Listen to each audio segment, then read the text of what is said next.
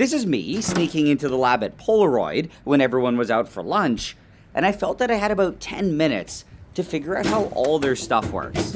So I started looking through literally everything to try and find anything valuable. What is this? I had no idea what I was actually looking for, but I figured that there had to be something useful somewhere.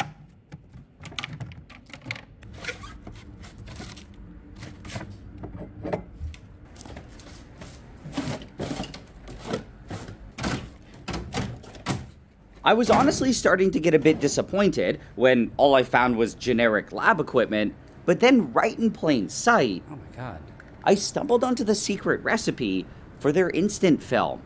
Seriously, this was actually their secret formula, and if I share it, I'm pretty sure that I could go to jail. But anyway, at this point, I probably should have left, but I was also pretty sure that I still had several minutes, and it was the perfect place to test it.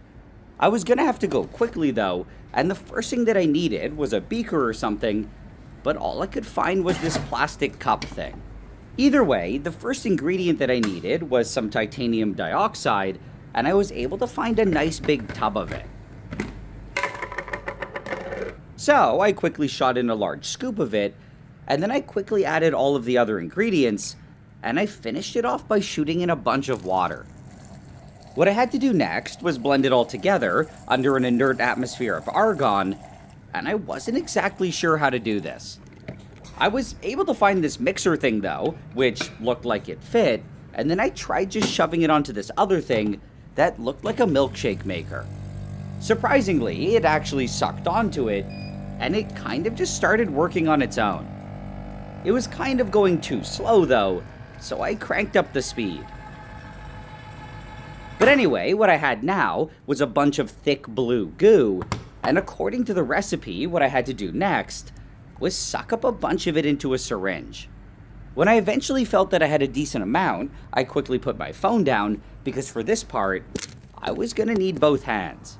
What I had to do was carefully screw a needle onto the syringe, and then inject the goo into a little pocket of paper.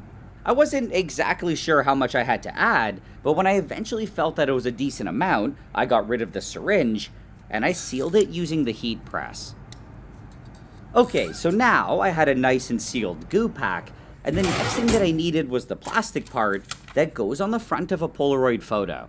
To connect it, I apparently just had to put some tape on it, and at this point, I was pretty close to being done.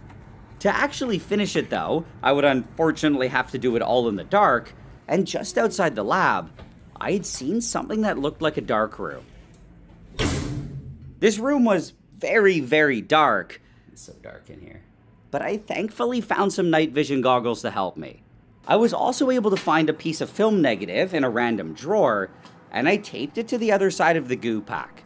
What I had now should be some super janky instant film, and to test it out, I just had to expose it.